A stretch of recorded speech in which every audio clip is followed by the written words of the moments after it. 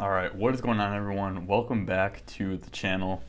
I know it's been a really long time since I've made a video of any kind, and it's pretty much, an understatement to say it's been forever since I made a video. Part of the reason is I've just been not depressed, but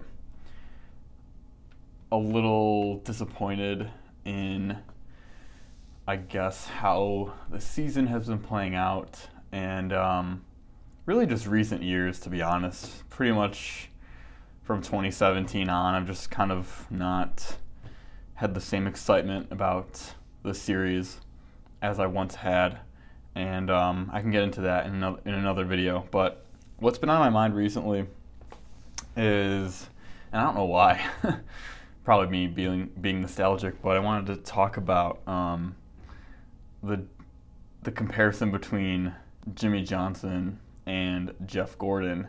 And this is kind of a new thing I might want to do. Let me know your thoughts. Just kind of like I don't know if it's going to be a one take, but just something that is just kind of off, just my thoughts, thinking out loud about this topic and whatever other topics kind of come to mind, or maybe if you guys want to suggest some in the comments section below. But I don't know, I've been thinking about this, and I don't think it gets talked about enough, so I wanted to make a quick video that kind of summarizes my personal feelings about the comparison between the two drivers in the sport. And I don't know, I just think it should be talked about more. And so just to get right into it, a lot of people that watch racing and watch NASCAR currently, or at least have watched in the past 10 years, would probably say Jimmie Johnson is the better driver. Jimmie Johnson is superior to Jeff Gordon when it comes to just pure stats and pure speed and everything. And for a long time, I thought that too. Obviously, I'm a huge Jimmie Johnson fan. I have his screensaver on my computer. I have a giant 7-time Jimmie Johnson flag over there above my bed hanging down. And so I would have been in that camp as well.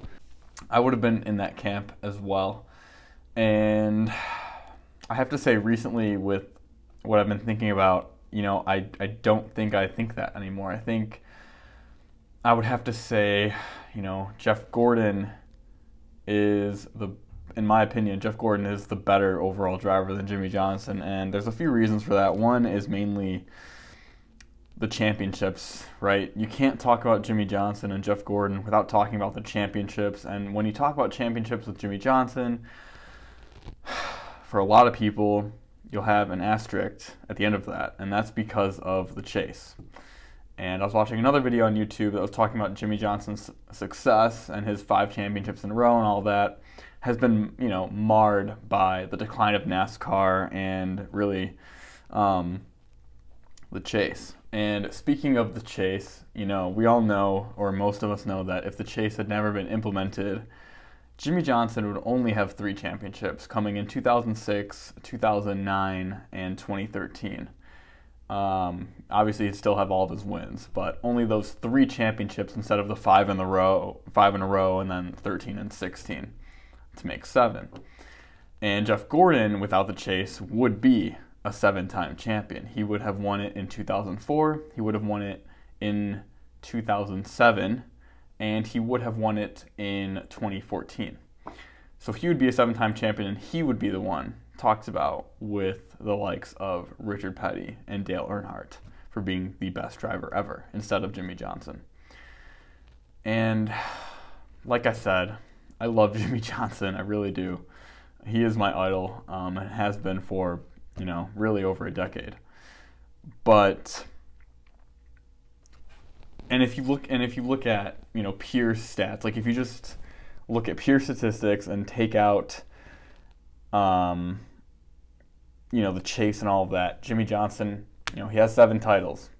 He had 5 of them in a row. I mean, that's a dynasty, and we've never seen that before, and like many people, I don't think we'll ever see it again. Chase or not, I don't think we'll ever see that again.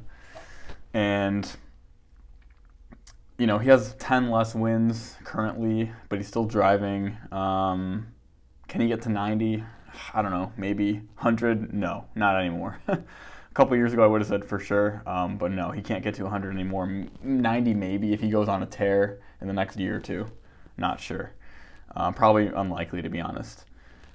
But, he matches him in wins at Martinsville. He has one less Brickyard 400 than Jeff Gordon. He's the all-time winner at Charlotte. He's the all-time winner at Texas. He's the all-time winner at Dover. He dominates that place. I mean, he might be the all-time winner. I think he's the all-time winner at California. He has like 4 wins at Atlanta, like 3 or 4 wins at Las Vegas. And that 2010 race comes to mind where he and Jeff Gordon basically lapped the entire field. So, I mean, Jimmie Johnson in a lot of ways is right there with Jeff Gordon. I mean, of course. And interestingly, when Jeff Gordon picked Jimmie Johnson to fill in that 48 car role, it's interesting. He kind of made himself obsolete, or at least it turned out to be that way, because obviously he never won a title after he put him in that car, which is insane. I mean, no one thought Jeff Gordon was done winning championships after 2001. And, it's just crazy. And Jeff Gordon in an interview is cited as saying Jimmie Johnson is the best I've ever raced against. And so maybe in his mind, Jimmie Johnson is the best all time. I know Larry Mack has said it, which means he would be better than Jeff Gordon. But I don't know. I'm not sure if I see it. And I think a lot of it is because of the chase. And you could argue, and I think this is a valid argument, that, the chase brought on it was a different format, obviously, and so you had to race differently. And so you would race the first 26 races. You just race to get in the chase, basically. So as long as you're, top 10 in points for the first chase system, you're in. And that's really all you had to do. You had to be top 10 in points, and then they'd reset you based on, your wins and stuff. But you could only really be maximum of like 50 points behind the leader starting the chase in 10th place. So it wasn't that much of a big deal. And this is back when 50 points was equivalent of like maybe 15 points now, or like 10-ish. So it really wasn't that big of a hurdle, obviously, to get over if you could just be consistent. So I think, the chase definitely, you had to race differently. And, Jeff Gordon and Jimmie Johnson battled one another in 2007. And Jimmie Johnson obviously won out. He won 4 races in a row. I mean, it was nuts. It was absolutely nuts. And Jeff Gordon ultimately lost by like 60 or so points, 60 or 70 points. And I think that's impressive. I think, Jimmie Johnson is the best chase driver, bar none. I mean, I don't think anyone's going to argue he's the best chase driver. And he knows when to turn it on, and he knows when to cool off. And, I mean, he's so calculated. He just knows exactly when to turn it on. Like, go back and watch the 2007 Texas Fall Race where he battled Matt Kenseth for the win. I mean, he was chasing him down, makes a couple runs at him, and can't get around him. It's within like 5 laps to go. Backs off, cools his tires a bit, right? Within 5 laps to go. Like, this is literally last 5 laps. He's doing this. Backs off like 3 or 4 car lengths, and like any other driver, it's over. I mean, the race is over. Matt Kenseth wins. No. Jimmie Johnson makes another run, and I think, if I remember correctly, got him on the outside, I want to say. It might have been the inside. I don't know. I haven't watched that clip in a little bit, but it doesn't matter. He got him with like 2 laps or 3 laps to go, cleared him, and just booked it, drove away, and won by like over half a second. And, I mean, it's tough to deny. Well, you really can't deny like the talent in that. I mean, he flips that switch, and he's a bullet. He's gone. And I think in recent years we've seen how much of it is Jimmie Johnson and how much of it is the team, because Hendrick has sucked the past pretty much like 3 seasons. Actually, pretty much the past 4 or 5 seasons they've kind of sucked. Even though he won in 2016, I don't know. I don't know. We can talk about that in another video. But yeah, I think you have to say Jeff Gordon is. I think he's the better driver. I really do. More wins, more consistent. Would have had 7 championships if there had not been the advent of the chase format. And I think you have to bring in. Look, Jeff Gordon competed directly with Dale Earnhardt, who many regard as the best driver ever in the sport. And he kicked his ass. I mean, he did. He kicked his ass. And you can argue that Dale was older. He was in his 40s. He was already a 7-time champion. Blah blah blah. And all of that's true, and I completely agree. But he also had some great runs in the mid to late 90s, and he almost won his 8th championship on multiple occasions. So it's not like Earnhardt was just driving around on a Sunday drive, not really competing. I mean, he was still a top 5 driver, top 5 contender, top 10 for sure contender like every week. So he was definitely a championship contender for the majority of those years, leading up to his death. And Jeff Gordon beat him every time. I mean, Dale Earnhardt didn't win a championship after Jeff Gordon came onto the scene, just like Jeff Gordon didn't win after Jimmie Johnson came into the sport. So a little bit of a changing of the guard there, I think. I think many of you will agree with me. And Jimmie Johnson barely missed out on racing with Dale Earnhardt by a matter of months, really. Oh, and it's interesting, what would Dale have thought of Jimmie? And I'm not sure. I'm not sure anyone knows. Maybe Dale Jr. knows what he would have thought of Jimmie. But I